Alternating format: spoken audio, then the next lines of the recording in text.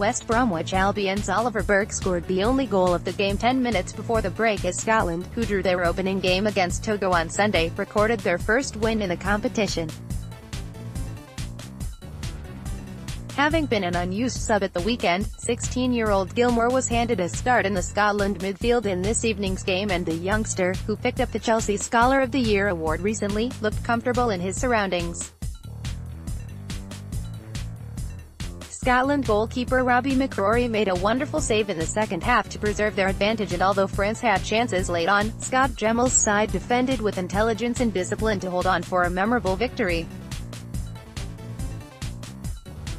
Gilmour completed the full game while Chelsea teammate Harvey St. Clair was an unused substitute. Togo beat South Korea 2-1 in the group's other game. Scotland play South Korea on Saturday in their final group game.